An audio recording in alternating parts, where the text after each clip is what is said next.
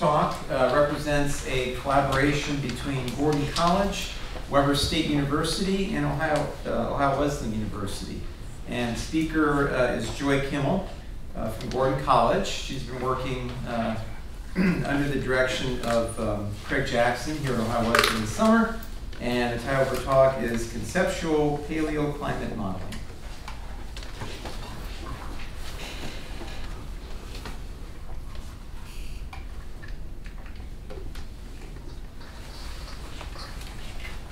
So as Dr. H.J. mentioned, we looked at paleoclimate modeling this summer. So why study paleoclimate? Well, it's important understanding current and future climate states.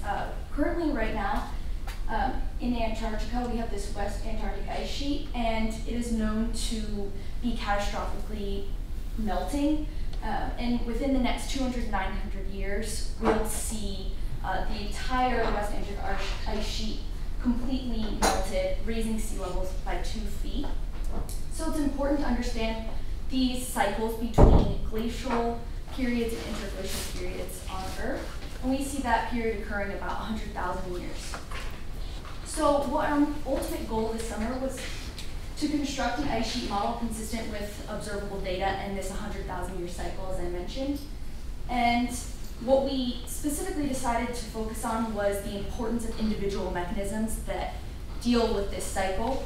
Some of those processes include solar forcing, how does the sun affect an ice sheet, calving mechanisms, how do the ocean and ice sheet interact, as well as the bedrock response, how does the underlying bedrock be affected by the ice load.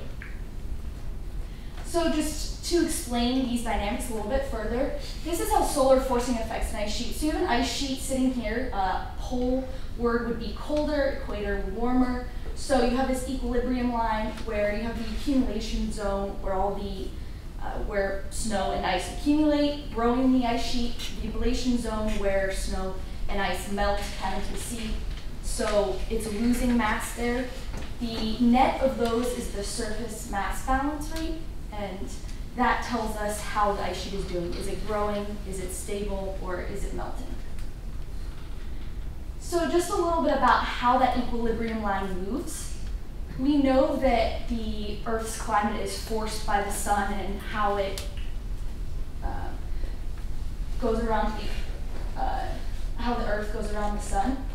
So here's the amount of solar forcing that's coming in a million years ago to present day, watts per square meter of solar forcing. And we see that there's spikes in solar forcing as well as minimums of solar forcing. And we see that how does this affect the amount of ice on Earth today and previously. So here's a million years ago again. This is ice core data.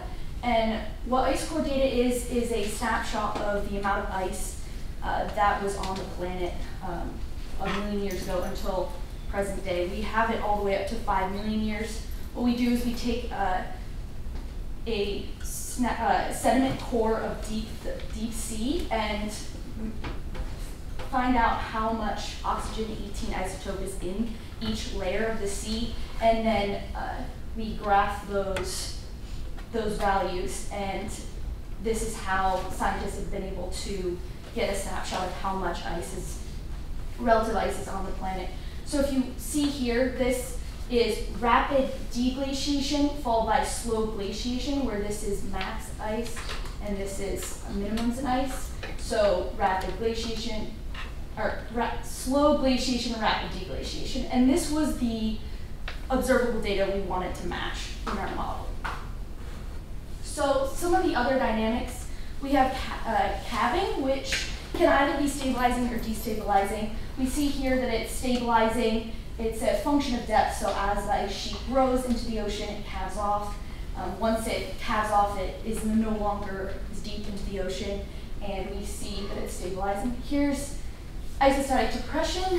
When the ice sheet is very large, the underlying bedrock depresses. So we see here this picture creates a forebulge where this is depressed under sea level. We can still see stabilizing calving as long as the ice sheet is on this side of the forebulge. But as soon as the equilibrium line shifts upward, melts a little bit, it can push it over the forebulge where calving kicks in, it becomes destabilizing, and the ice sheet wastes away. And this is what we are expecting and see now in the West Antarctic ice sheet. That leaves a footprint of this bowl depression, and this is a picture of Canada and the uplifting rates of how the underlying bedrock is coming back after the Laurentide ice sheet, which was on Canada during the late Pleistocene era, the last ice age. So here's the blue, the forebulge is relaxing, and the red is the most depressed part is now coming up at these rates down here. So what is an ice sheet life cycle? So just as I mentioned, it starts with slow glaciation when the climate allows it to grow. We have, once it reaches water, it's able to stabilize, calve there, and is able to be in this position for thousands of years, where the bedrock depresses under the weight of the ice load.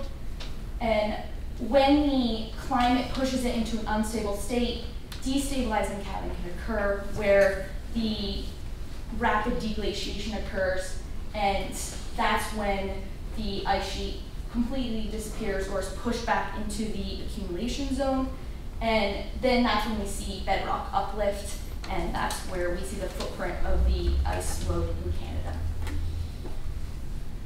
So our model. So our model is a coupled differential equation, system of differential equations, where we look at both how the length of the ice sheet is changing with time and how the bedrock elevation is changing with time. And so how we decided to model the underlying bedrock? Well, we start with a constant slope here. This is sea level, 0 elevation, and this is the sea. Then we can force an equilibrium line with those insulation values that I mentioned earlier, and watch the glacier grow.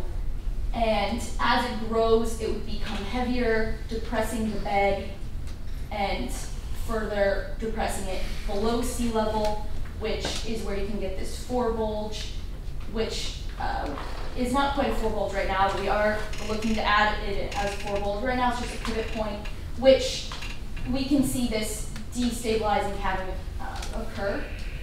So our equations themselves, dLdt looks at the surface mass balance rate plus the calving, how much we're losing from the ocean. And psi deals with this underlying bedrock, how is the average slope changing with time. And dy dt is looking at how the elevation changes with time. So this is 250 elevation, this is 0 elevation, and this is negative 60 elevation. So we look at how that changes, and we've modeled that with just a net force, how much force is the ice sheet exerting on the underlying bedrock and how much is the bedrock pushing back up.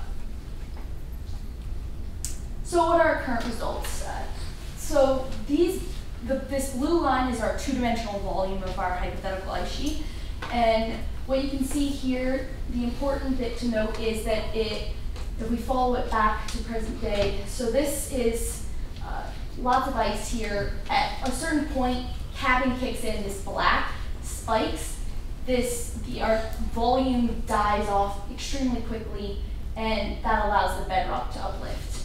The things to note about this that aren't as accurate, this is the isotope data that I mentioned earlier. So this is what we were trying to, and are still trying to match. And there are many reasons why our model does not match this exactly with the 100,000 year cycles, as well as the slow glaciation, which both things we're looking to add in a forebulge to help with the slow glaciation and decrease the amount of time for this uplift. So this uplift occurs extremely quickly, which spikes the ice sheet, and so that's why this slow glaciation does not occur. So those are the few things that we're looking to add in the fall. But thanks to Dr. Jackson and my partner Kristen, who is going to have a poster in the poster session and at the NSF as well as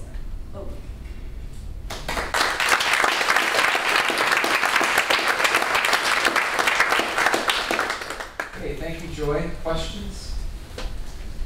Yes. So with the solar insolation, I mean, if I go above the atmosphere and hold, I look at a surface perpendicularly incoming sunlight, I think it's about 1,380 watts per square meter. And those values are a lot less, I presume, because the sunlight's coming in at a slant. Yeah, these values are at June 60 degrees north for the million years, so that's why they're like that. And then the variations are due to the variations in the axial inclination, the shape of the orbit, the average radius. Yeah, so the Milankovitch cycles. Right, yeah, okay. Mm-hmm. Yes. So I understand how bedrock can get depressed with the big ice sheets pushing it down. Yes. What makes it come back?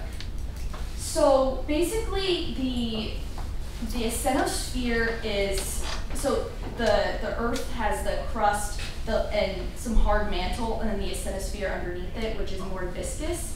And so it pushes down, and so the weight is kind of maybe like pushing it down, where the forebulge is just the response to that weight. But when that weight is removed, the equilibrium state is for the forebulge to relax and the asthenosphere to go back.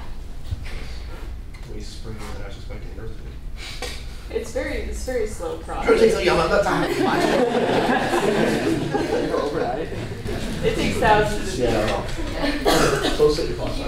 Any other questions for Joy? Yes, and furniture.